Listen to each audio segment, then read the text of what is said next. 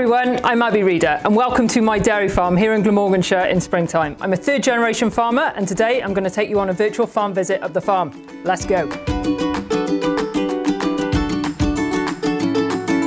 So why do British dairy farmers do what they do? Well, it all comes down to this.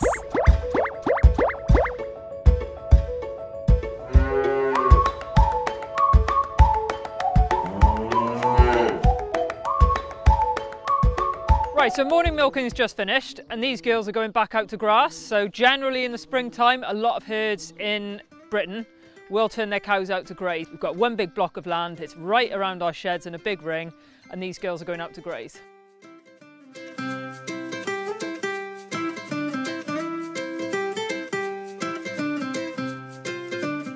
It is breakfast time here on the farm and the girls are out grazing. If we look at the grass, it's a very, very important resource for producing milk. Cows are very interesting grazers. They use these massive long tongues. They've got a tongue that's about 2 foot long. And they'll use it to stretch around that grass, grip it, and tear it out. So they're really good at grazing grass to all sorts of different lengths. So if we've got bits of short grass, bits of long grass, that's really good for attracting different insects, different birds. We know we've got a lot of bats around here as well. So they love being around cows. Now in terms of grazing, what we've got here is one big field. It's about 8 acres, and to give you a rough idea, 1 acre is the size of a football pitch. But what we've done is divided it into 3 sections. So the importance of this is making sure that we graze one section of the field efficiently. We'll call it mob grazing. They'll be on here for about 24 to 36 hours, and then they're off and they're into the next section, which means this piece can immediately be rested and start to regrow. That is so important for carbon footprint because we have to be very efficient with every blade of grass that we grow here on the farm.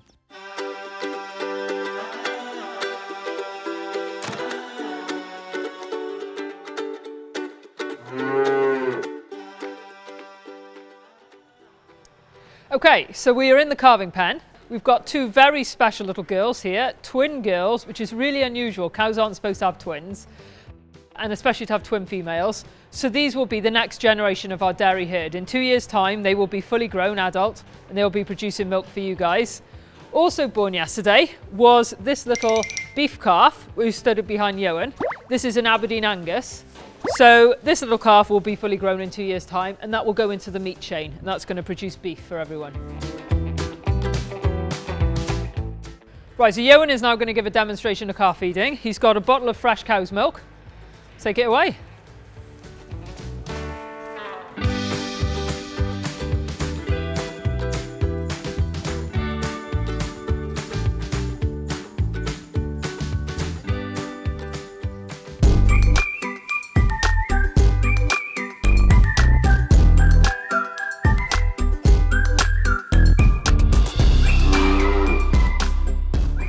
Now this is liquid gold for farmers. It's really important.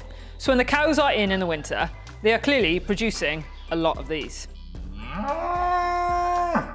So what we're going to do is follow that cow pat. And I'm going to show you what we do throughout the winter. So we're going to use a tractor and we're going to scrape this pat all the way down the yard. Are you following this cow pat? So this cow pat is going to arrive to the end of the yard and it's going to drop down through these slats and it works on a weir system and exits the shed.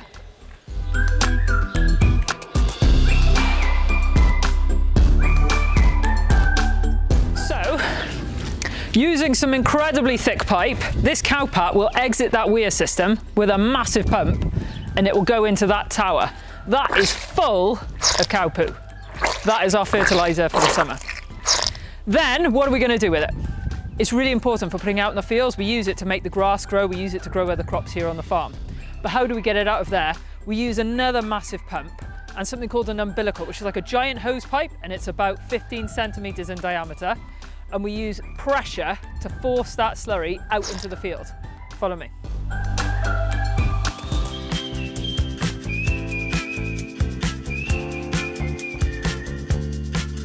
Right. Whew, we're mad pup. So that is about 500 metres of pipe and it goes another 500 metres in that direction. But basically it's bringing the fertiliser out to the field. So we remember now, cows eat grass, convert it to milk, They also convert it into cow pats. So that's two things they give us, food and fertiliser. We make sure this pat gets back on this field and back into the ground and grows the grass again. And it's one big cycle. We are in a very important shed here. This is what a lot of people call a cow's bedroom. These are what we call cubicles. It is where an individual cow will lie. And interestingly, cows will actually lie next to their mates, usually in the same part of the shed all the time. So what we'll have is a cow who's going to walk into here and then she wants to lie down. Now we need to remember that we want her to be really comfortable. So it's very important that the mattress, and we call these a mattress, the mattress they're on is very soft. So as a farmer, I have to be prepared to drop to my knees, the same as my cow when she wants to lie down. We've also got some bendy cubicles here. So we think about it now, our cow's going to walk into the cubicle, going to drop on her knees, drop on her front knees first, and then put her back end down. And because we've got these bendy cubicles, which I have to say are a lot of fun, it just means that if she does get up and she happens to bump, everything's going to move, so she's not going to hurt herself. And then the final amazing part of this is the hairbrush. Okay, this is brilliant.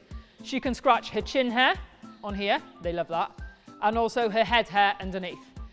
As you can see, they use it a lot. There's a bit of a build-up of grease here, but we will clear that out through the summer, ready for next winter.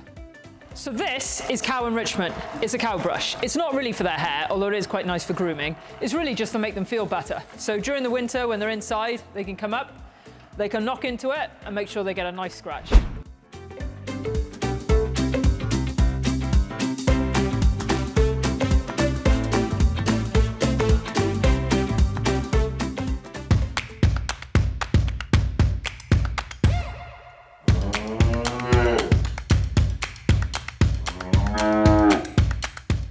So what's about to happen now? We're about to start milking. Cows are behind me, let's go. Okay, so first off we need to remember the cows have been outside, so we need to get their teats clean. This is iodine. We spray it on the teats. Once we've done that, we get a piece of paper towel. We use paper towel because it's biodegradable. And we give those teats a bit of a wipe.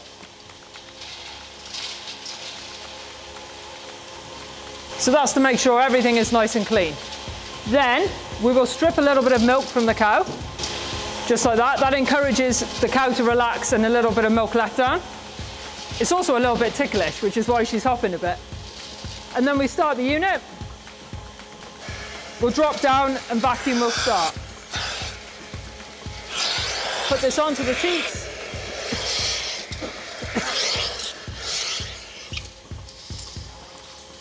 There we go, and the computer takes over. So the key thing is, vacuum does not suck the milk out of the cow's teat, okay?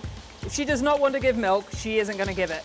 What the vacuum does is gently take the milk away. But actually inside here is a small massaging motion. And that's what encourages the milk to come out of the teat. And then the vacuum will just take the milk, it'll go down this pipeline here, and it will go off to our milk tank and be chilled, ready for you guys to be collected.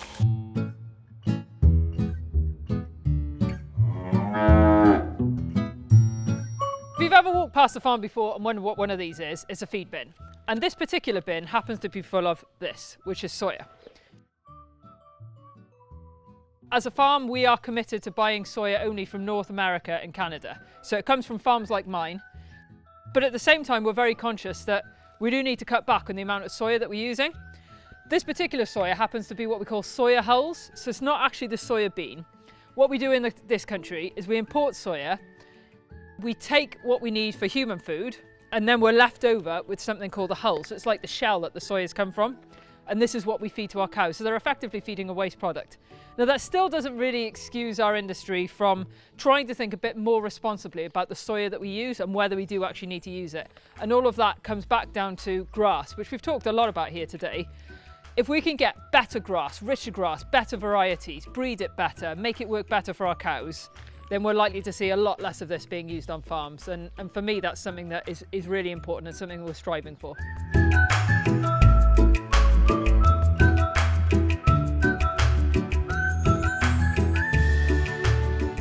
So I hope you have enjoyed our spring virtual farm tour, and make sure you look up an Open Farm Sunday near you in June. Cheers.